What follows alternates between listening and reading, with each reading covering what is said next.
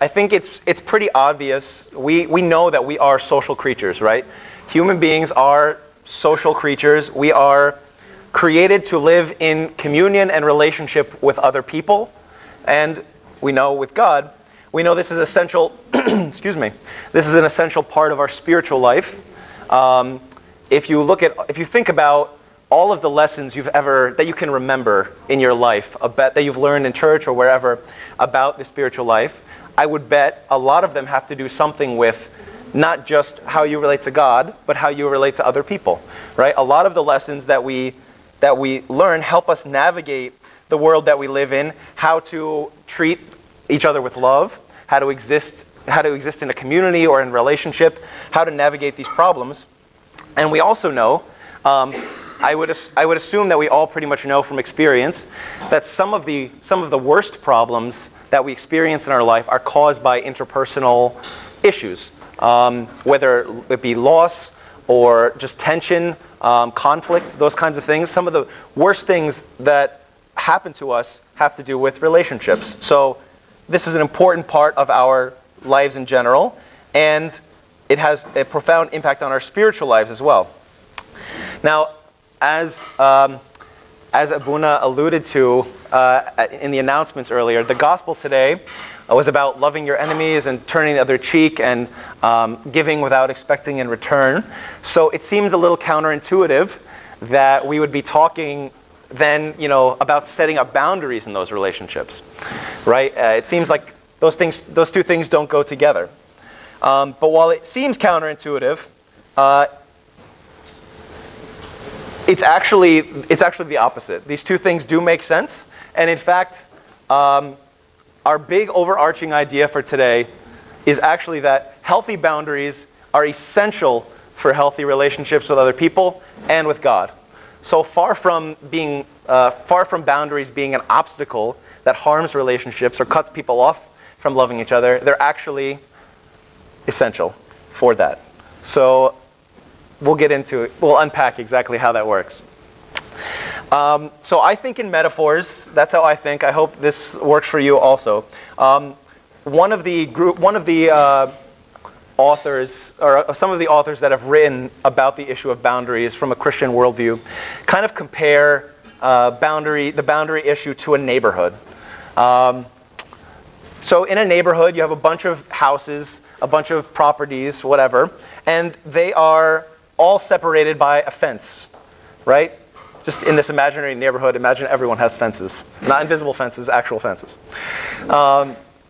And the fence on each property lets everyone know who's responsible for everything inside that fence. So it makes it clear where one property ends and another one begins, right? So in this metaphor, we are properties in this neighborhood, and we have the boundaries between us are fences. Now, the fences can be of varying heights and strengths. It doesn't have to be a white picket fence. It could be a chain link fence. Different boundaries have, as we heard in the discussion, different boundaries have different levels of strength or keeping things out. But what is true in all cases is that these gates in the fences there are gates, right? In the fence around your yard, there's a gate. The gate opens inward. So each person has control over who comes in through the fence and who doesn't. So it's good to have these boundaries. I think it's probably clear to anyone who's ever lived in a very crowded place or with a bunch of other people that just from that, pardon me, just from that closeness, there can be issues that arise from that. People get grumpy. You just get annoyed with people who are living, like, quote unquote, on top of you. And this is not that this is a huge issue, but it is true for plants as well. I don't know, I like to garden. I always grew up gardening. And if you plant plants too close together, you could have all the best intentions. Like you want to have a garden full of beans this year. But if you plant them all together right next to each other without giving them any space or planting them in rows, all of them will suffer. All of the plants will suffer. Or maybe a few of them will come up and be kind of strong. But even in a forest, younger trees have to grow far enough away from older trees so that they have enough sunlight, they have enough water, they have enough resources. So the metaphors continue.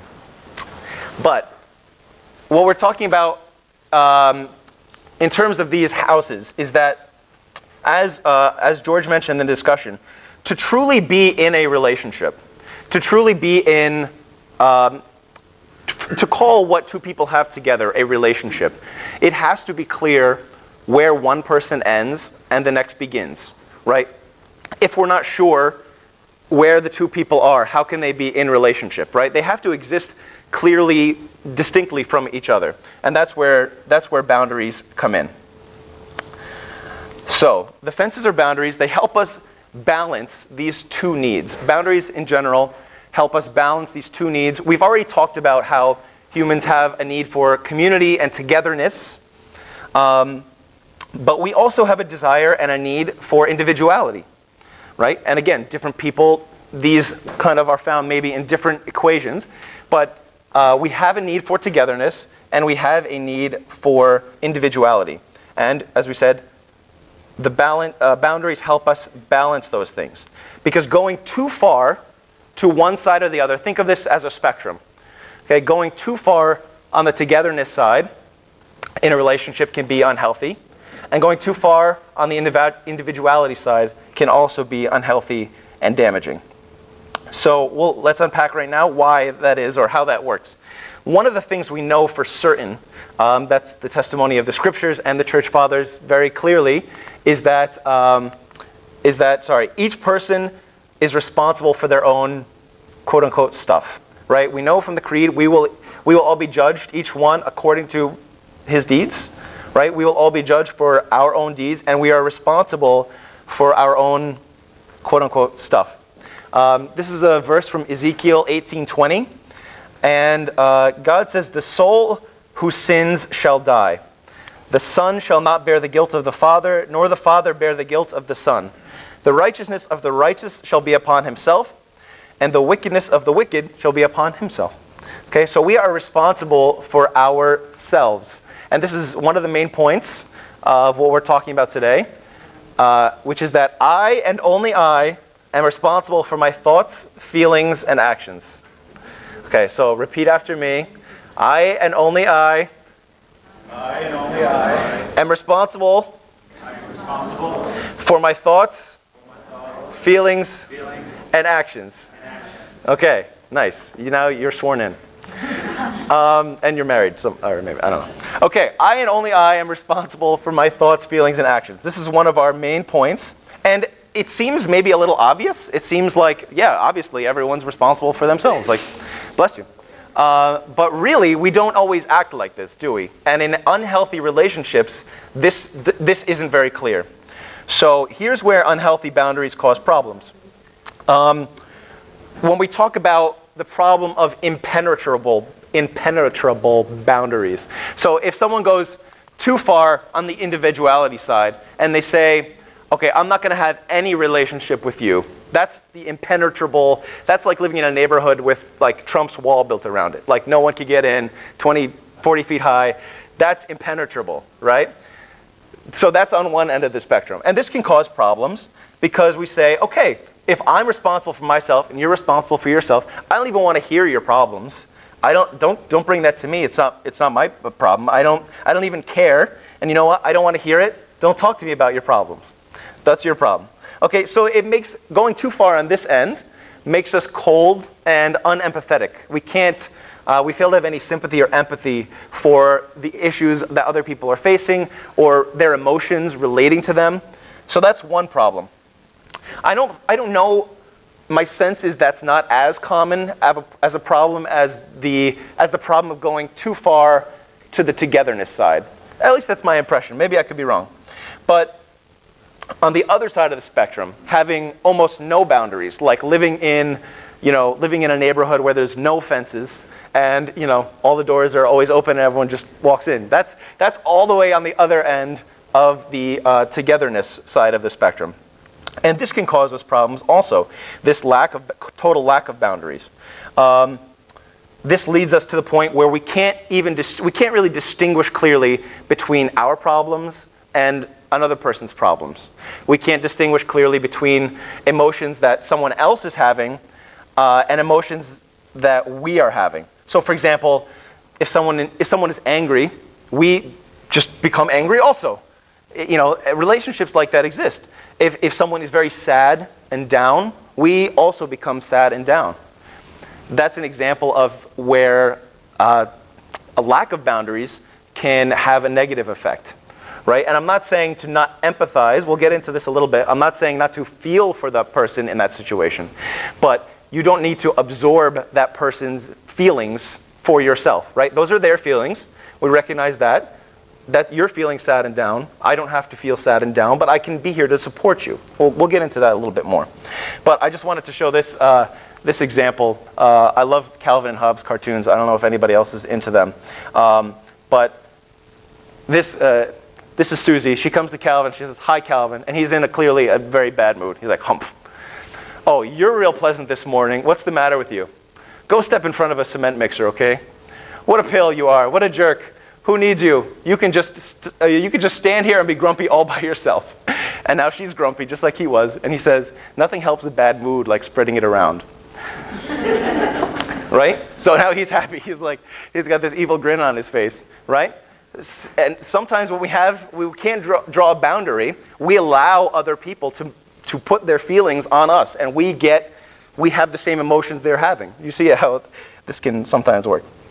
Or also on this end of the spectrum of too much togetherness, we may also, just keeping this in mind, sometimes we may feel, or someone may make us feel, that we are responsible for the way they are currently thinking, feeling, or acting, right? As if, remember, I and only I am responsible. But sometimes people try to make us feel responsible for the way they're feeling or acting. Sometimes we try to make other people feel, or we like to think that someone else is responsible for the way I'm thinking or feeling. And again, not saying that people can't have an effect on us, they do. But we can't really blame it on that. For example, I have a tendency to get a little defensive sometimes when I'm having a discussion with Sandy, with my wife.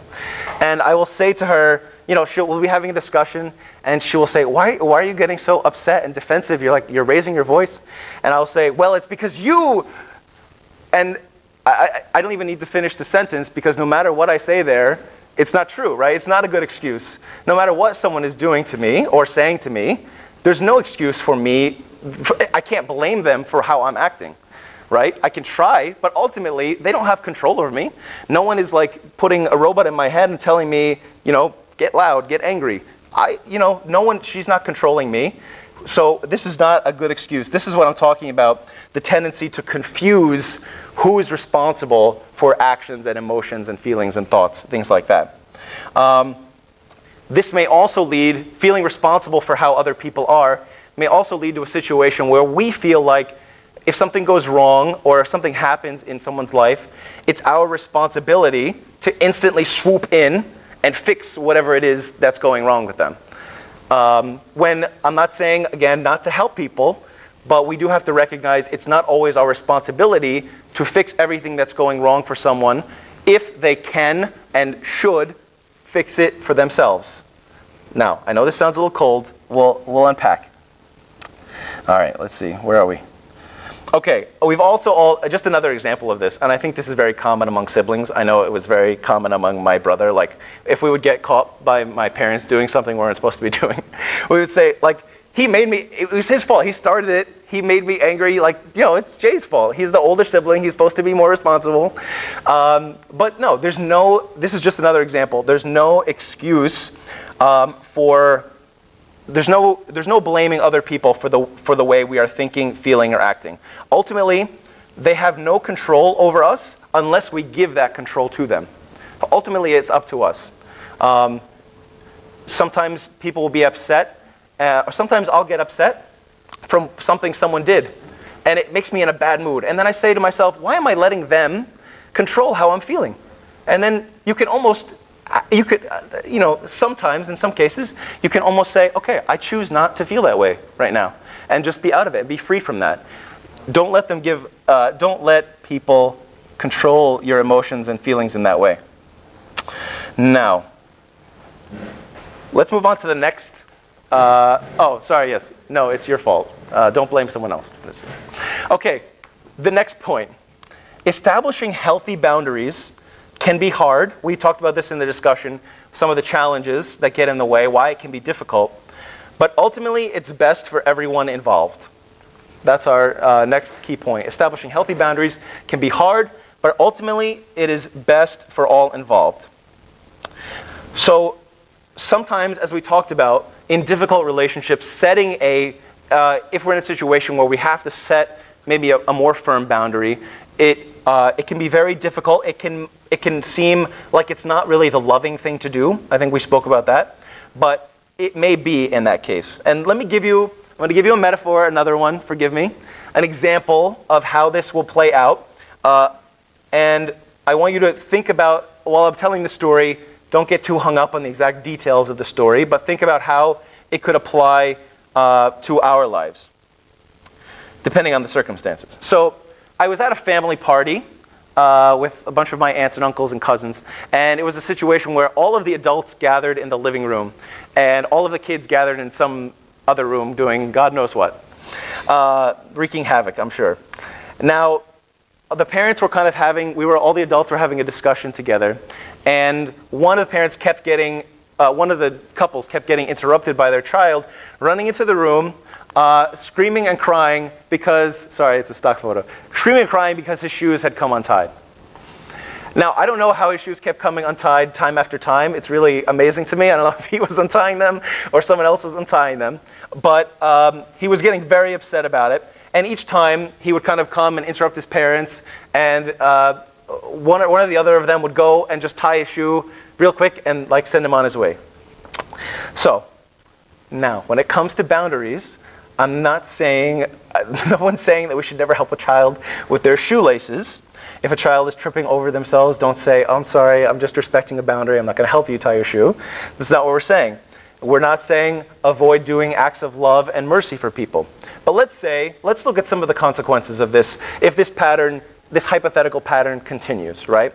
Let's say every time, even for years on end, every year this party, every time the child comes in, someone just gets up and the parent just gets up and ties his shoes for him. What are some of the negative effects this could have on the helpee, the person being helped? In this case, in the story, the child. But you can apply it to any of our relationships.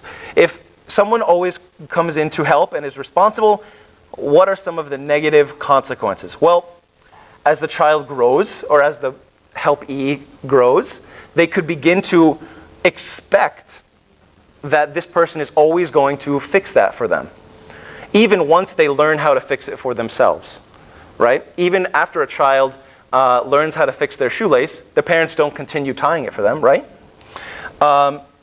This could end up with someone, a helpee, who is a child in this case, who is incapable of tying their shoes for themselves. Meaning, in our relationships, people that we feel like we're helping in love, we could actually be depriving them of the opportunity to learn for themselves how to deal with their problems. Okay? So, and that leaves that person possibly in a position of always needing the helper to come in and fix something for them. They're not able to do it on their own. That make sense? Okay. Those are some of the effects on the helpee, who in this case was the child. But what are some of the negative effects that this type of situation could have on the helper? In this case, the parent who kept tying the child's shoes. Well, the parent who, as we spoke about, thinks they're doing something good and they're motivated by love, no doubt. The parent may be so distracted by this coming in that they fail to enjoy the party, right? To enjoy the company of their brothers and sisters, or their cousins, the family. So in a way, they might be deprived of their well-being and their relationships from this distraction. And that could also lead to bitterness after a while. If that continues happening, the helper might get bitter that, even they're doing something out of love, they feel deprived. And they might not be able to put words to it, right? a parent in that situation is going to get frustrated, like that they're missing out on something good to be kind of absorbed in this issue. So it may make, but they may end up feeling resentful and bitter towards the child, even though they're not aware of it after a while. So that's just one of the negative consequences that this type of lack of boundary in a relationship can have on the helper, the person who is quote unquote helping, or believes that they're helping, trying to help. And even we can talk about some of the negative consequences that this type of situation can have on the community in general. In this case, in the story, the family who's at the party, right? First of all, the family is going to miss out on having this interaction with the person who is absorbed with helping this one person. And let's assume over time the child knows how to tie his or her shoes, but the parent continues to do that, right? The family is going to be deprived. The community is going to be deprived in a sense of that. And interestingly, you often notice, and this actually happened on that day at the party, the parent at one point, I don't know if they were either distracted or they hesitated before getting up, but they hesitated just for a moment. And someone else from the community got up and helped the child, right? Where the parent was getting up instantly as soon as that person came into the room, giving a little bit of space allowed someone else in the community to also take a role and take a blessing, or like to have the opportunity to help and to serve that child. So sometimes keeping a healthy boundary or working to put that in place actually benefits the entire community. Now, I realize this situation doesn't apply exactly to all of our lives, and I realize that this is not an easy thing to say. It's not easy to say, and it can almost, setting a boundary in a difficult relationship can almost be as uncomfortable as the idea of a crying child coming in with their shoe untied and their parent ignoring them. It can almost be that uncomfortable because people from outside the situation who don't know the situation, we may feel that they're going to judge us, right? Because they don't understand. A parent in that situation is probably going to feel like the rest of the family, if they don't get up and help their child, maybe they think people are going to think I don't love my child. People are going to think I'm a bad parent. People are going to think, like, why isn't she making the child be quiet? Like, whatever the case may be, we worry about the way that these decisions are going to be judged by other people. It may appear that what we're doing is cold or heartless, callous, whatever. And some people just won't understand. One of the people who probably won't understand, at least at the beginning when we're working on setting boundaries, is the person with whom we're setting the boundary, right? We talked about that it's going to cause tension in that relationship for sure. And the person on the opposite side, I think good communication can really help avoid that. But even with attempted good communication, the person who you're setting the boundary with will likely not understand at first. The child is not going to understand why no one's rushing to help them tie their shoes right away. The child might get even more upset and cry and make you feel even more guilty, or make the parent feel more guilty for not rushing in. So it's very difficult. The child doesn't understand that actually you're trying to help the relationship in the long run. What you're doing is trying to help the child or the helpee grow and be responsible. They can't see at that moment that it's for their own good. And hopefully, we hope that people will understand in the future. I don't know about you, but I understand now growing up things that used to bother me very much about how my parents did or disciplined me or whatever. I'm so thankful that they did that because I see that it was very good, like it had a positive effects, but we don't see that in the moment necessarily. And we have to keep in mind, and we have to keep reminding ourselves that once we become convinced that a boundary needs to be set, it's going to be hard and it's going to feel uncomfortable, but we have to be reminded, and I even suggest surrounding ourselves with people who will remind us that what we're doing is the right, loving thing, that it needs to be done, and that it's going to be the best thing for everyone involved in the end. And because it's hard to discern that, I recommend in any of these cases where it's a difficult relationship, seeking advice from a spiritual mentor, who can help you kind of navigate that and give you assurance that what you're doing is the right thing, that you're not being a bad person, because it will feel like that. Believe me, anytime I've tried to do this in my life, there's a lot of guilt and doubting, self-doubt that comes along with it. So it pays to surround yourself with people who are on the same page and who are going to encourage you through it. So this whole story, I hope we didn't get caught up on that. This is not a story about parenting, really. This is a story about relationships and the boundaries that get blurred through them. How we think we're responsible for other people's tasks and the negative effects that can have on all the parties involved. So I want to encourage you just to keep this story in mind, and throughout the week, this week, just think about the relationships that you're encountering that come up into your mind, and try to see if anything in this story kind of rings true for those relationships. Whether it be that you are the parent in the relationship, so to speak, that you're the one that always feels responsible and comes in to help, that swoops in, who needs to maybe set a more firm boundary, even though it's hard. Or you may realize that you are the helpee of a relationship, that there's something that someone continues to fix for you that you need to take responsibility for. And that takes a lot of self-reflection and a humility to admit that. So, be patient with yourself, but it takes some honest self-reflection. Now, this is Dudley Do Right. The question is, how do we do this right? It's in honor of Canada Day, so he's a Canadian mounted police. Sorry. It was funnier when I was putting it together. Okay, how do we do this whole situation right? How do we do boundaries right? Like Dudley Do Right. So let's talk about how do we do this right? Let's talk about a healthy model of how we do this, how we have relationships where we help people. A healthy model of how we, quote unquote, pour ourselves into other people.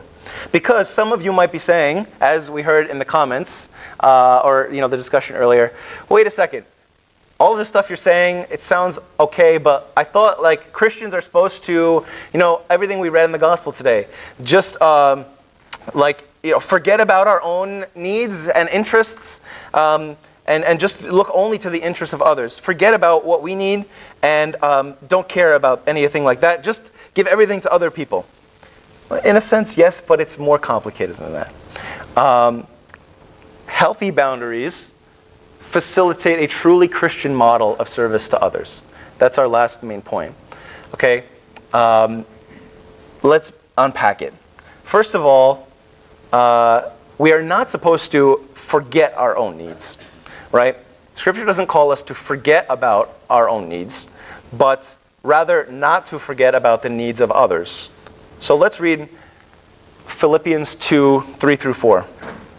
Let nothing be done through selfish ambition or vain conceit. So, sorry, just right off there. The problem is not so much the needs that we have, which we all have, but the selfishness of it. Okay, we'll come back to that. Let nothing be done through selfish ambition or conceit, but in lowliness of mind, let each esteem others better than himself. Let each of you look out not only for his own interests, but also for the interests of others. Right? So the verse doesn't say forget your own interests. It just says don't look out only for your interests. Also look out for the interests of others. You can't, if you look out only for your own interests and not the interests of others, that's selfishness and pride, and that's where the problem comes in. Okay? So we must, yes, forget our sinful desires, like selfishness and pride, but not the needs and desires that we have that are good. We do have good needs and good desires that shouldn't be neglected when they appear. So God doesn't want us to forget about those true, healthy, good needs that we have. And I'm just going to ask James, can you help me move the table? We're going to do a little demonstration. No one get scared. It's only water. I'm not doing any chemistry here. Thanks. Yeah, that should be good. Thanks. All right. Can you just check on make sure it's like appearing on the camera? Thank you. Okay. So we're talking about how do we, one of the metaphors we talk about for serving others is pouring ourselves into other people. How do you do this in a healthy way, right? So this is what we're going to do. This is what we're going to do now. Now, notice. I guess I don't really need this. Just, okay, so we have here a cup and a bowl in both cases, right? And just imagine that the cup is pretty much full. I mean, it's almost all the way full, right? You can see it from there? Okay, so we're going to look at two different models. Let's imagine that the bowl and the cup are different people. And the cup is the helpee, or the helper, the person who wants to pour into someone in this relationship. The bowl is a person in need, okay? So where we're trying to pour ourselves out into. Now let's look at different models of how this could work, okay? One model.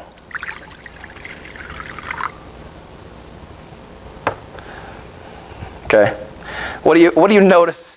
What do you notice about the cup? The cup lost water. Okay. They really did put a dead in the actual bowl last year. Okay, nice. I like it. Well, I mean, it's two surface areas, so like, in one way, like the cup is still kind of full, but even though like the bowl got water, it still is empty. Okay, nice. So the bowl didn't get really that much. It got something, but also what resulted is that the cup, the original person was reduced, right? They're a little empty now. They're maybe, depending if you're an optimist or pessimist, they might be half full or half empty. I don't know. The cup lost a lot. So that's one way. Now let's look at a second way of pouring oneself out from the cup into the bowl.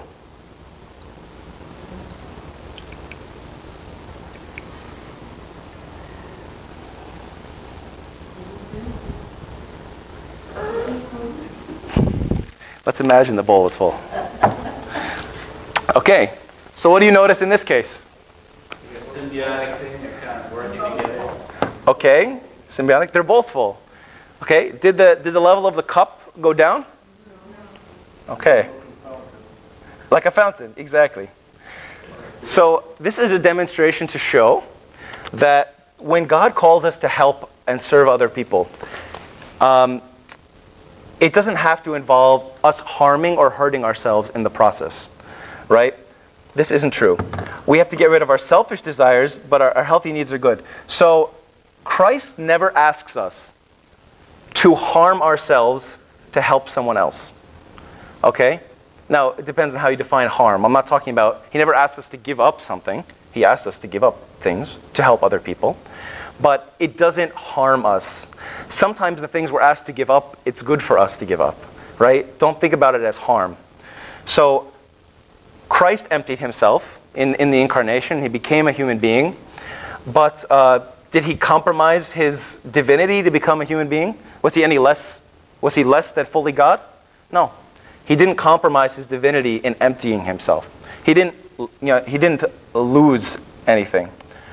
Did he just go along in his life and the way he acted with people? Did he go along with what people asked of him or told him to do just to make those people happy? No, he didn't do that. He set boundaries on how he was going to act. A lot of it is what was mentioned, knowing yourself and setting those boundaries and making a decision that these things are important. But to make this second model work for us in our relationships, what's essential? What was the factor that was not involved in the first model that was involved in the second model?